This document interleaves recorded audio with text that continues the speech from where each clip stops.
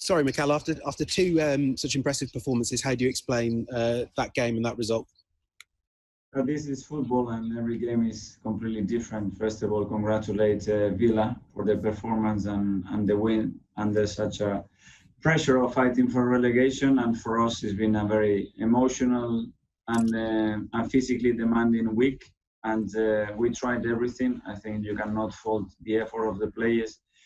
But after giving a set-piece goal, after we needed to find ways to attack them better in the final thirds, and we like that creativity and that final cross and spark.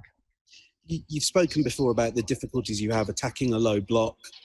How can you solve that with the players that are currently available to you? Because it does seem training time, understanding the spaces where they are, how we can provoke them, where we need the bodies and the areas that we have to attack, and then a little bit in the first half, I felt that we didn't have the urgency with the ball to do it. In the second half, it was much better. We controlled the transitions as well better, but it wasn't enough.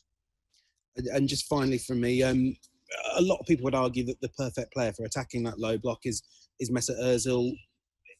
Do you not see a logic to having him in the squad for games like this? Well, we played other games as well, and the answer is not just a player, it's a collective patterns that have to happen. And we did in certain ways really well, but the end product of the final ball wasn't good enough, and the last chance and the better chance that we had hit the post. But this is football.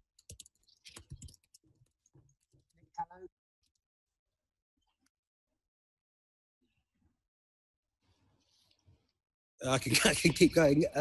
One final one. Your reaction to the plane, and what message would you send to the fans that felt compelled to spend money to fly? I have full support from the countries, from the boards, for the sporting director, that we are putting a very strong plan together to try to do as much as we can in the shortest period, because at the end of the day, the league table doesn't lie, and we know the gap that we have to fill in, and we are on board trying to do everything together.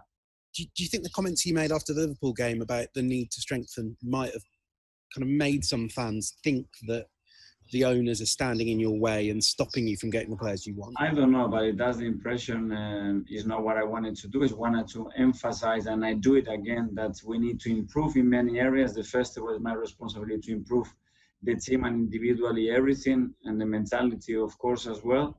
And after that, we need certain areas that we need to get better, because the top teams in certain areas are better than us, and we have to do that. And the uncertainty is the reality. We have uncertainty because the coronavirus hit everybody hard. We don't know. We are finishing in Europe, and there is uncertainty with a few players. So I have to try to be honest, and that's what I said. Mikel, it's Rob Dawson at Sky. I mean, clearly the victories against Manchester City and Liverpool show just what quality you have in the side. But I wonder if you've got the depth that you would like, and whether this is actually a key transfer window for Arsenal to go forward here if you want to compete with the top six. That's one of the things, and the other thing is the specificity you need within that squad balance to do it consistently. You know, we've done it. Today we had a different challenge, completely different game, and we have to find a way to do that. You know, and that will take time, because at the end of the day, when you have that many points of margin with the top teams, is for a reason, you know, and we know that reasons, and we will try to put it right with a lot of work first, and in the right moments with the players that we need in order to do that. Does it show what a big transfer window this is for Arsenal coming up? You need players desperately.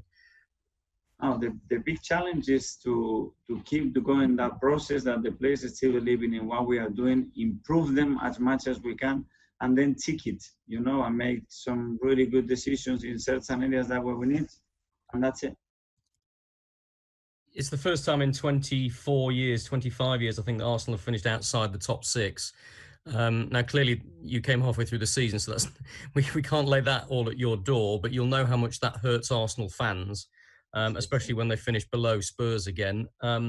Does it feel a long way off at the moment, challenging for the top six? And it has to hurt, and we have to suffer, because it's not good enough for this football club, and that's why we have to put it right. And we know the challenge that is really big.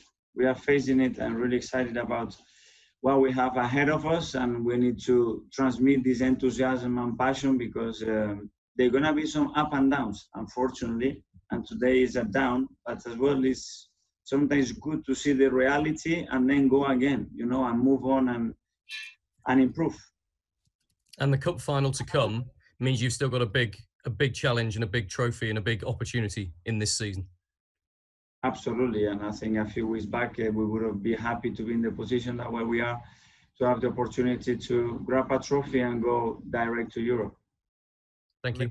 Mikel, sorry to interrupt, Nick Callow here. You said before about certainty and uncertainty. You cannot qualify for Europa League via the Premier League now. You have to win the FA Cup. Does that affect your approach for the final league game? No. We will try to prepare the game exactly the same way. Try to beat Watford. We need to win straight away. After a defeat, you need to win. You need to get that momentum back on, confidence. Everybody has to feel ready for the final, so it won't be the case. Added pressure for the final, though? Yes, because after that disappointment, you have to leave the players and you want to play straight away as quick as possible. And the players were disappointed today. Again, I cannot fault their effort. I think they tried to the last minute really, really hard. But it's been an emotional and physically demanding week. But even like that, we have to find ways to come here and win where you are so dominant, and it's what it is. Yeah, I understand. Okay, cheers. Just quickly, Mikel, I know you touched on Mesut there. I think he's still the player who has created the most chances playing under you since you've taken over, and he hasn't played, since lockdown. What does that say about the other creative players in the squad? And are you not sort of hurting yourself by not including him at least in the squad? I don't know. I try to make the best decisions for the team and the club. But if he's your most creative player, is it the best decision for the team? That's all the time what I'm going to try. Sometimes I get it right, sometimes I get it wrong, and sometimes I get it very wrong. So that's all the time I will try my best.